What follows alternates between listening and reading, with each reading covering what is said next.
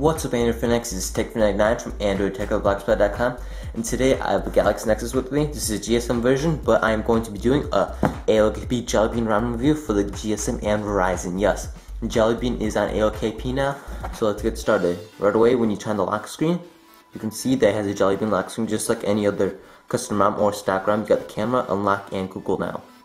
And Google Now is functional just like because it is the Galaxy Nexus. So right away, you can see that it is a little different. It's a little different only because I'm using Nova Launcher, not the default stock launcher. So you may find it a little different, such as the transitions, as you can see right there. So anyway, let's just go into settings and see what it has to offer. Let's go into About Phone and show you that's on Jelly Bean 4.1. You can see the kernel and AOKP version is August 10th build. Alright. So let's go into settings and see some of the features it offers. So let's go into ROM control, and right away you got a ton of options, a ton of customization. That is one reason why I love AOKP. This ROM has a ton of customization. So let's go into LED options. So right away you can change the LED settings. So you can change like 5 seconds, LED off. You can do, let's do for 0.2 seconds. So you can change that, how long you want it on and all that. And you can actually have a flash too, so that's awesome. Let's change the toggles as well. So let's do indicator. So you can see the little blue lights right there. Let me make it a little brighter, and now it gets brighter.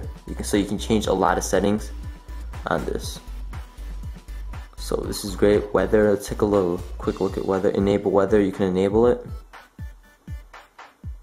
You can also have performance, so you can overclock your phone. You do have to have root, but most likely if you're watching my videos, your phone is already rooted. If you're not, I have a ton of videos on how to root for Galaxy Nexus. So I granted it, and now I can actually overclock it and all that. So I can make it to performance, so that will overclock it, or I can do it to conservative, which will save battery, making my phone slower. So those are just some of the options of many options that AOKP offers. That is one reason one of my most favorite ROMs is AOKP.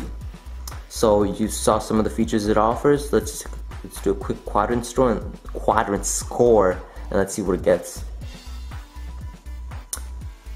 So let me change the settings back to normal so we can see a good score. Performance, and let's change it to OnDemand. There we go. Clear all the apps. Now let's get started. Run full benchmark. Alright. So I'll be back when this is done. Alright, it's done. So let's just proceed and let's see what score it got.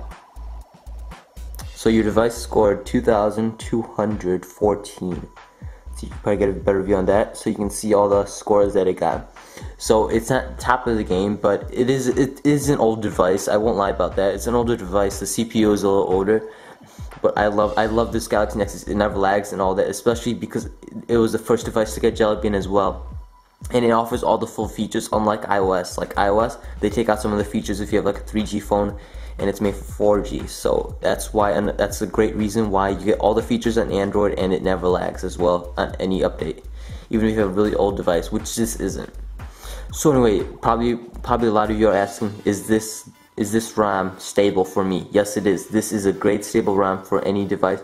If used for business, talking to friends, anyway, gaming, anything, this is very reliable, very stable. I haven't seen one single problem with it. It offers everything. It offers a toggle widget, I guess you could say, for Wi-Fi, Bluetooth, all that good stuff, and it's just a great ROM overall. I love this ROM. It's very stable, no problems at all, not a single one so far.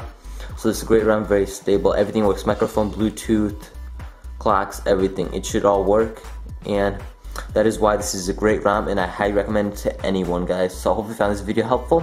Get this ROM if you're on Ice Cream Sandwich. Get this. This is a great ROM. Or get Jelly Bro. Jelly Bro is very stable as well. Alright, so get that ROM. So please don't forget to subscribe and rate if you found this video helpful. Also, if you need any help, you can contact me on Twitter, Facebook, and Google+. All 3 links in the description as well. And for emergencies, contact me at techfanatic9@gmail.com. See you.